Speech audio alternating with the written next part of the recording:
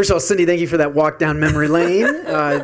There'll be a new Twitter handle out there, old Mike Petrilli, who will hang out with old Diane Ravitch and quote our old speeches to one another. This is great.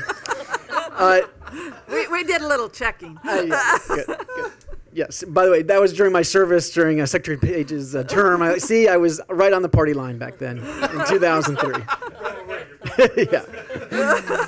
All right. Well, let me say at the outset that what I'm going to propose here today is not going to transform America's education system. It won't propel the United States above our international competitors.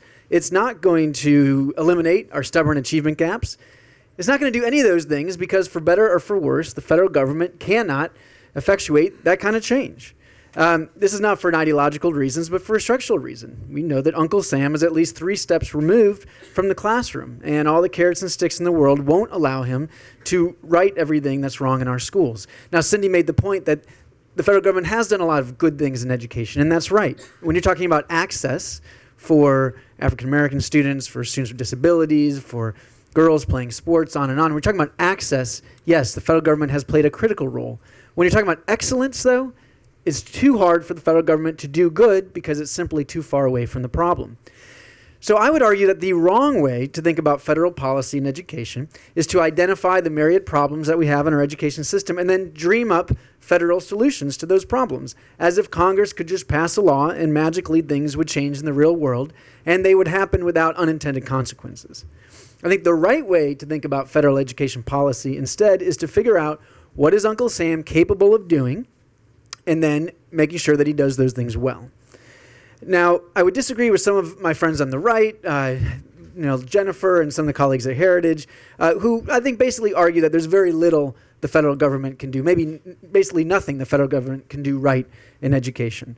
I think that we have some good examples of things the federal government can do well. For example, thoughtfully constructed competitive grant programs like the Teacher Incentive Fund that's really moved the ball down the field in terms of merit pay and different kinds of strategies around teachers. But I also strongly disagree with my friends on the left, like Cindy and her colleagues at CAP, who seem to think that Uncle Sam's capacity to do good is practically unlimited. Now, here at Fordham, we've been talking about something called reform realism. What we've been saying is that, yes, Washington should promote education reform, but we've got to be realistic about what it can do and that there are real limitations on its power and its influence. Because while Washington can force states and school districts to do things that they don't want to do, it cannot force them to do those things well. And in the most difficult issues of education reform, from turning around failing schools to creating new options for kids to improving teacher quality, all of those things have to be done well. And under the best case scenario, they're hard to do, much less when they're being done under duress. So what does this mean for federal policy around accountability? The 2 main questions. Should Washington prescribe a school rating system like the system we have today, AYP, right? Or should there be more flexibility at the state level? And number 2, should Washington mandate certain interventions in failing schools? And can it do these things without lots of perverse consequences? And to my eye, it's pretty obvious that Washington cannot demand and be prescriptive about those things without perverse consequences. You look at AYP. Nobody will come out right now today and defend AYP with its Byzantine rules and At the same time, if you read the papers from CAP, Education Trust, the Chamber of Commerce, and other left of center groups, did you get that? Did you get that? Yes, boom. What you will find. What you will find is that they basically describe a rating system that looks a lot like AYP. A deadline for getting all kids across proficiency line and, Soviet-style annual goals and measures and all these boxes you have to check. I mean, son of AYP in their vision would look a lot like AYP. And I don't think that's workable. And then we talk about federally mandated interventions. And we all know this has been a total flop. And it's not because the federal law wasn't prescriptive enough, but because the architects of NCLB never really figured out what was the theory of action where the federal government was going to be able to get the states to do the things they needed to do and the districts to do the things they needed to do. Even in issues like school choice and supplemental services that, the implementers of the law believed very much in. But we found we did not have very effective levers to make happen or happen well. All right, so what do we need to do instead? I propose 3 things: transparency, transparency, and transparency. Okay, that transparency is something the federal government can do well and make happen in the real world. It needs to ask for states to make school results transparent, as well as school finances transparent.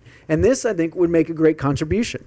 So it starts by making sure we have rigorous standards and tests so that you can believe the data, all these this data that's coming out, that you don't have this problem with the gaming, you don't have the low cut scores. And the Common Core initiative has made a huge contribution here already. Then I think it is reasonable for the feds to ask the states to have some kind of rating system. So to take all this data and then provide a user-friendly signal to parents and educators saying, how's your school doing? The Florida A to F model is a great one that if states want to do that seems like it makes sense. But instead of trying to prescribe this from Washington, we all get together and try to say, okay, how much does subgroup performance have to count and value added versus growth versus let's all get in the room and come up with some crazy formula that's going to be on the books for 10 years. You have to trust the states on this one and say, here's the elements. You need to include growth. You need to include subgroup performance. There's a couple other key things, but you design it. And here's the thing. You may not like what they design. Some states, for example, may not put as much emphasis on achievement gaps as you might like. So here's another proposal. Ask the states to make all the data that goes into their school rating system transparent and available to the public. Protect student confidentiality, but otherwise make it public so that if Education Trust wants to come along and do a achievement gap index for every school in the country that's in a Common Core state, it could do so. And it could build its own rating system of how schools are doing on those measures. Great schools could update its rating. Anybody could come up with its own rating if you wanted to and make sure that you had a way to look at these schools. And then finally, intervening in schools that aren't measuring up. And this is where we really need to have a big wallop of humility. Because, look, none of us know really how to turn around failing schools. We have very little track record of success here. We did a study just a few months ago that found that out of all the low-performing schools in 10 states, if you came back 5 years later, only 1% of them had gotten dramatically better. Okay, we don't know how to do this. So to have the federal government say, well, we're going to demand that every school goes through, low-performing schools get turned around, I think for the most part, we're kidding ourselves. If Congress can't help itself, fine, have a competitive grant program. States and districts that want to do that turnaround work can apply for the money. So again, that's where you have it. Is this going to fix America's schools? No.